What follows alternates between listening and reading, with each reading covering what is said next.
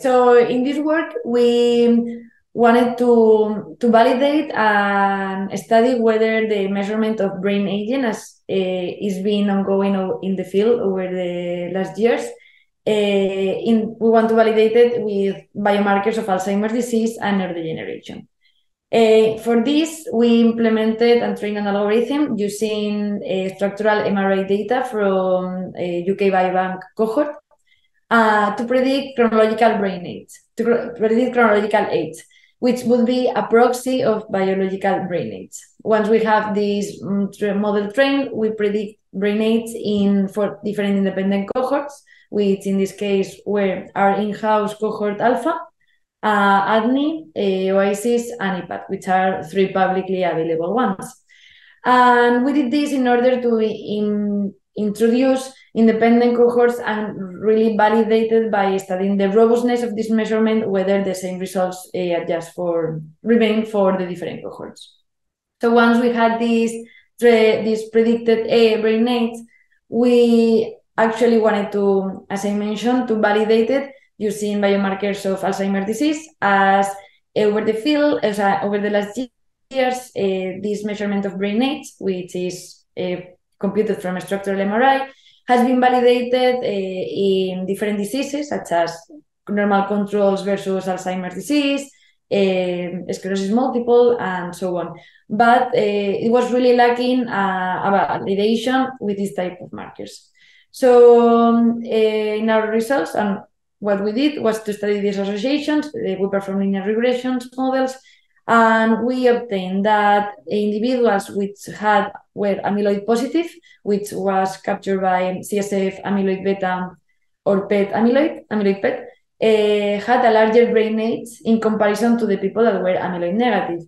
We also computed the 80 stages when we had CSF amyloid and p-tau, CSF p-tau, and we obtained that individuals which were further in the Alzheimer's continuum had also higher brain age in comparison to the ones that were in the previous stages. And regarding risk factors, we saw that individuals which were APOE4 carriers had also a brain age delta higher than individuals which were APOE3 carriers, for example, and APOE3 had a higher brain age than the ones that were APOE2 carriers. Although this difference was not significant, but we could see this trend. This was maintained for cognitively unimpaired and mild cognitive impaired individuals. So we studied them independently, and it was maintained.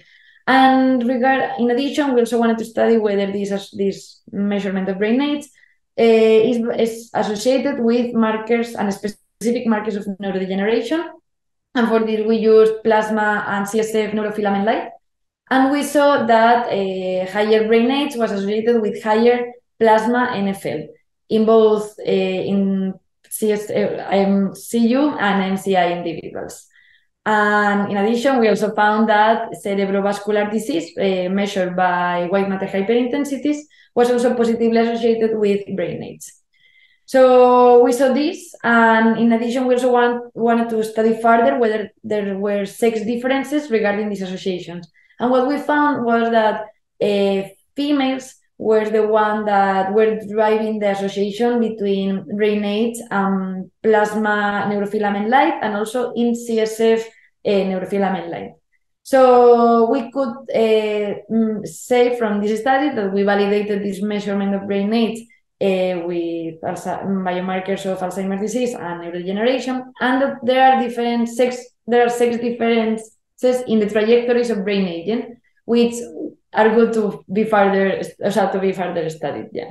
So currently I'm continuing working on the brain age part because now we have developed this brain age measurement, which is a global biomarker, but I think it's of interest and the way to go because aging trajectories are heterogeneous.